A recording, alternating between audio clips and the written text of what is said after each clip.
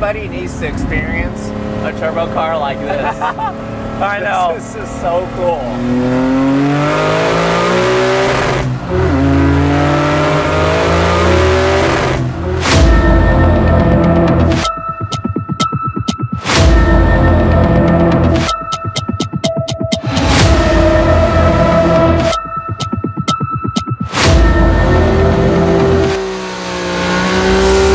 Chen. I've been shooting car culture all over the world for the past 18 years. From the best builds to the fastest races, I've seen it all. In this series, I'm highlighting the gearheads that inspire me in our generation.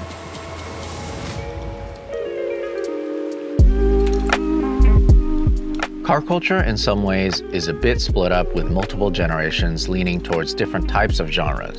In my opinion, TJ has been at the forefront of bridging that gap between the old and new. From his young adult life with his first project car to who he is today, TJ documented it all.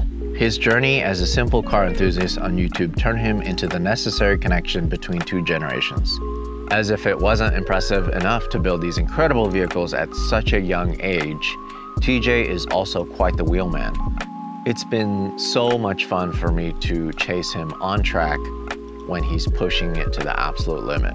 Today, we're going to dive into TJ and his 65 Fastback Mustang and why it's built the way it is. I'm honored to be here. This is pretty cool. I've been a big fan of Larry for years. I think literally like 5 years ago, 6 years ago, I found out who you were. It's been an honor to photograph you doing your thing, because you are inspiring the current generation to pick up a wrench and build their own cars. Yeah. It's really inspiring to see someone like yourself that is very driven to build these sort of cars. It's wild to hear you say that, because like I said, it almost feels like, maybe not roles reverse, but when I was younger, when I was first getting introduced, you feel like there's so much you don't know, and there's so much to learn about. And you know, over the last, I don't even know, 7 years or whatever, I've gotten a pretty long way, I like to think. And to, again, just be associated with people like yourself and to be viewed as someone who I was once watching to gather information, it's like a complete honor. It doesn't really feel real. Sometimes I don't feel like I even deserve it. So it's— You definitely deserve it. After seeing your property, after seeing some of your cars, I'm just so blown away. But we're gonna talk about your Mustang. This is kind of the highlight for me, at least. This is something that's really off the wall, something different. And honestly, I know it was inspired by a movie. Yes. But you actually went out to build it in real life, which is super cool.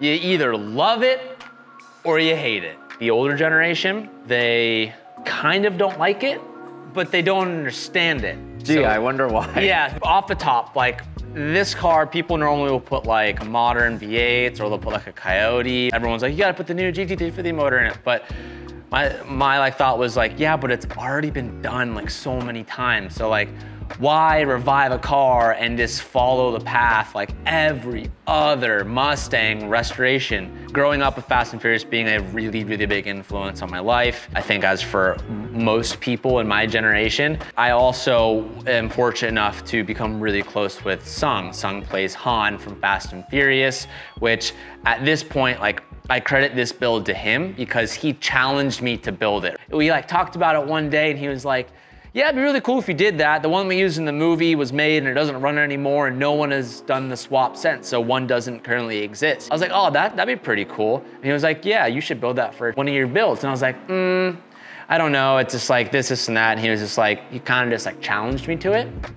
I was like, all right, bet. A year later, that was kind of the birth of this. So what did this start life as? It was a running car that was actually 0.5 miles down from my house at the time. A neighbor had it, and it had a restoration on it. It was a decent restoration, but it wasn't rough. I think I picked it up at the time for like 37 grand, which at that time for a Fastback 65, that was like restoed. It's not bad. But it wasn't special in any way. It was just your run-of-the-mill restoration 65. It was nothing special. If anything, it was like one of the most least impressive restorations or swaps you could have done. So while this was done in movie land, it wasn't actually something that was meant to exist in real life, and you brought it to life. Yes, yeah. So had the help of Jaden in California finding this motor. So, I mean, you know, you're a Skyline guy. RB26s in the last couple of years, just the motors alone are like coming up over 10 grand. They're getting super hard to find, especially finding like 34 motors. So this is the 32. And then we just did some modifications just to kind of make it hang and be a little bit stronger, but it's a stock motor, single turbo. We had to modify the manifold just to get it to fit. You can actually see the manifold's actually like chopped in half right here, just to like get it to fit. It was pretty narrow. It looks like it fits really well, but it's much wider than what the car was intended to sit. Rat Industries did the fab work on getting it to fit. So when I went to Dan, after him helping me with my comp car and my Supra, I admire the way they're able to just make their basics so tidy on their race cars. So I went to him and I said, I want it to look like your FD car. I want all of the lines to be AN. I want it to look pretty, I want it to look professional, and I just want it to look clean. So during his FD season in 2020, he started working on this. It was about a year of fab, and there's also a Roadster Shop chassis underneath it. So we were actually able to utilize the Roadster Shop chassis motor mounts from a T56 trans, and I think for the motor mounts, it was probably, I think it was like a Coyote motor mount, and then we just modified the motor mounts to fit to the bottom of the RB26, and then we also had to utilize the pan, because of course we're not running the all-wheel drive system. We had to get, I don't remember what oil pan, I think it was an RB25 oil pan. We had to modify and make, I might be able to pull some photos for you, but it's the weirdest looking thing underneath it because it's all converted to rear-wheel drive, and it's just a beautiful masterpiece. And did you have a chance to dyno this? Yes, so on the dyno, we stopped at 440 horsepower. That's only on 21 pounds of boost. The reason why we stopped is, one, this is a piece of metal from 1965. It has no seat belts. It's has no airbags. Has no headrest. Had no headrest. I mean, you're already asking to die just by driving this. At the time I had my like 1,000 horsepower twin turbo Huracan. I was like, I don't need this to be the fastest thing in the fleet. It needs to be fast, it needs to scoot. I think its 8th mile time we did 9 seconds. So it's fast, but it's not like a complete death wish. So we stopped at 440. Here's what I like about your builds. They're not just show cars. Yeah. They're meant to be driven, yeah, and they're meant to be driven hard, and yeah, they're meant to last. Yeah. That will, RB's meaning to last, we hope so. We haven't had any issues yet. I do feel like if any of them, see the thing is when I drive this car, there's only one setting and it's beat the shit out of it.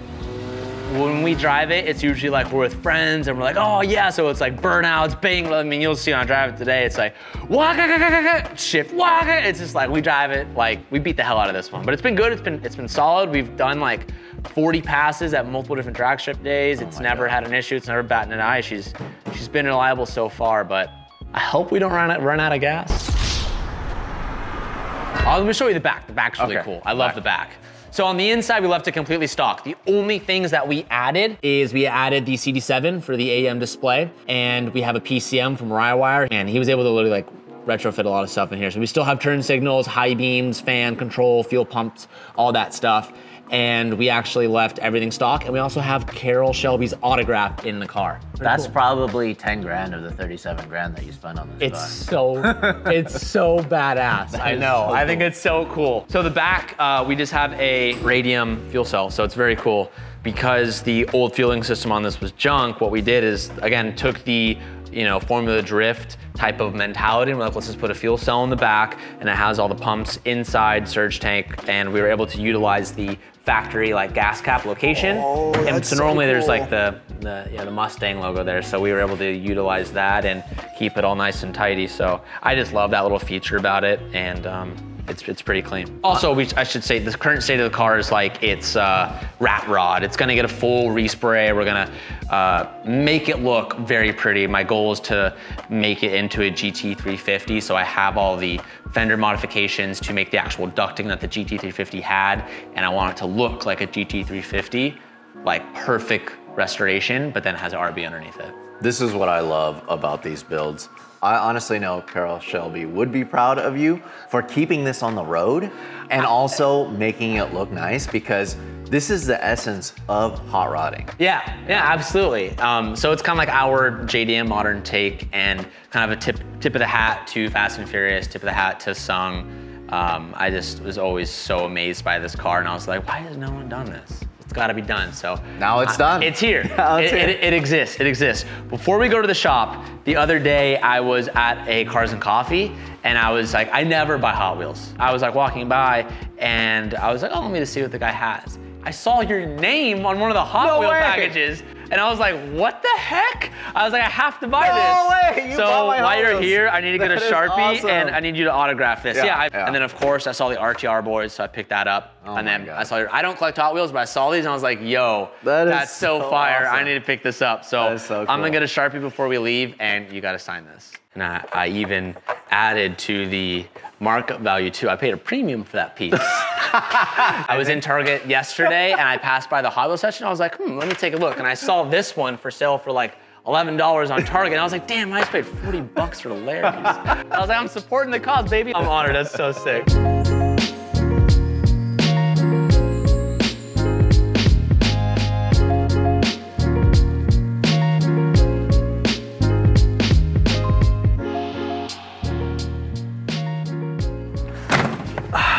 I think I owe you an explanation as to why I have a ratchet strap on my seat. So the last track day, we were at the drag strip, and on the last pull of the day, we probably did maybe 30 to 35 runs that day. We were going on to Hellcat. I was ahead. I had him, and my seat, the bracket snapped as I was driving. I literally, like on camera, you see me fly backwards as I'm gripping the wheel, and the seat broke. So we ordered new seats, but they're Lomaxes from Japan, so it takes like forever to get here. So we're still waiting on the seats. So Adam LZ actually came up with this when he was here. He was like, let me just get a ratchet strap, and we have a helmet to kind of support the seat. And There's a helmet back here. Yeah, it's keeping my seat up. The hardest thing about this car is because you're not bucket seats, you're on these like flat bench seats, you get tossed around a lot. So it's really hard to like, I don't know, if you've ever driven like a really fast car with no side bolstering, it's actually like, it really matters. It's pretty hard, So you might have to hold on. Like, this is good. This is better than side bolstering. It feels so good right now. Like, it feels great. All right, here we go. This is so crazy. It's pretty ridiculous. What kind of looks do you get when you're driving this around I town? get almost more looks in this than like any other car. From like my yellow Aventador to my Huracan to like the wildest looking liveries on cars, I get more appreciation, I think, from people in this car, mainly older dudes, that are just like, oh yeah, like nice Shelby, because it has like the authentic, like the fake replica kit. So I get a lot of good reactions to that. And then, you know, when the people notice the motor, they freak out, and it just becomes this big thing. It looks so good, but it also sounds incredible. It sounds great. Yeah, it sounds so good. It's just so cool to see this going down the road while everything else is so much newer. But on top of that, what's under the hood is just magical. That just takes it to the next level, you know? Yeah, and that's kind of why I love this car is, you know, it's not like the best, you know, feeling or performing, but it's just, it feels so gangster to be driving around in a car like this. And it's such a unique driving experience that I've like really fallen in love with it. What the hell? Oh my God. Holy crap. Dude, when you're bouncing off the rev limiter, it's crazy. It's so much fun.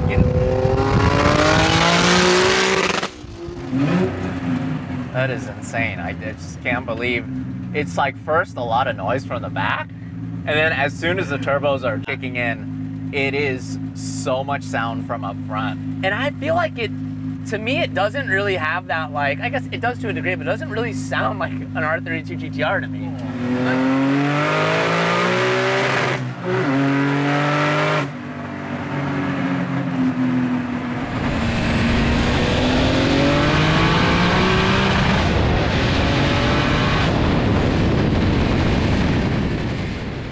You ready to drive it? Here we go. Is there e-brake or? No e-brake. Should I just Yeah, go for it. just move over here?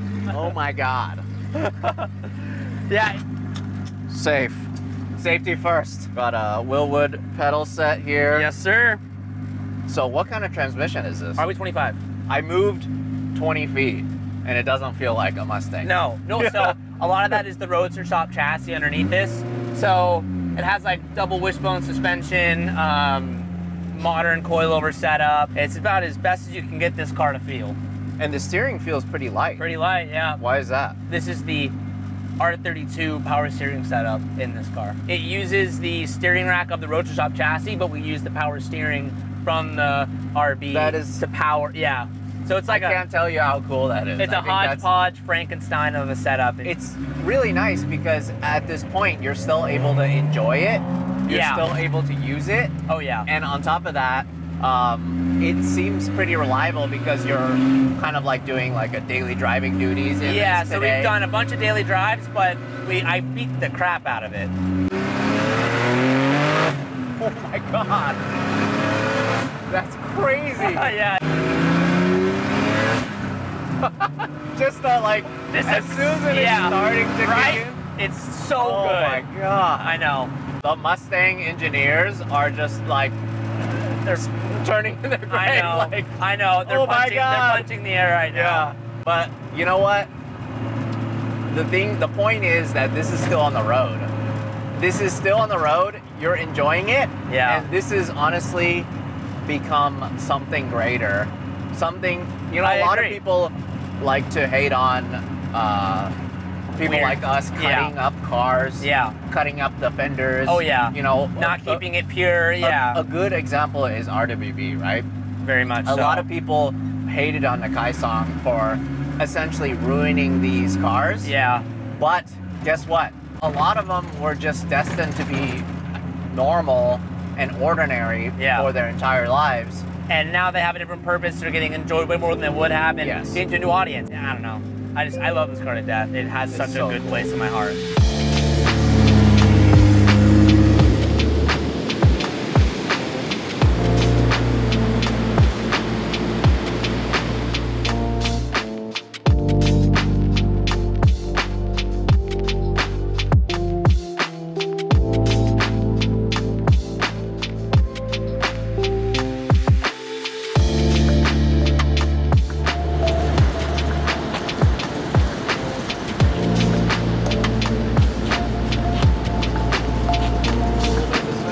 This is so cool. This is what I love about car culture.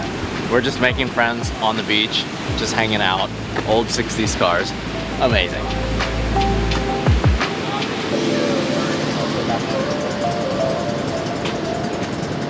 That's kind of a tricky swap.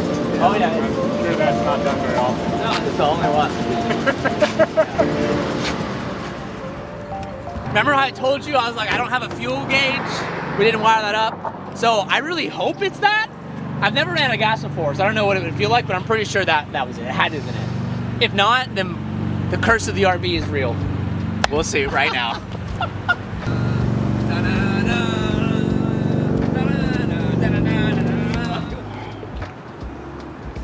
Oh, there you go. Hey, it works.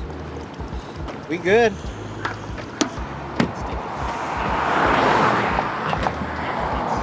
Let's all say a quick prayer. Baby Jesus, please start. Please start.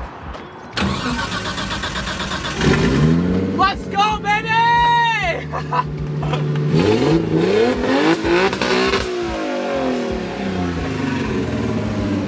RB's most reliable motor in the world, baby.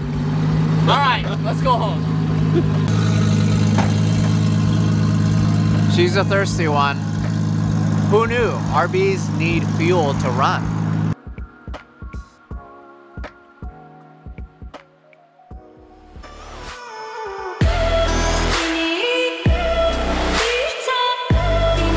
Thank you guys for watching my new Hagerty show.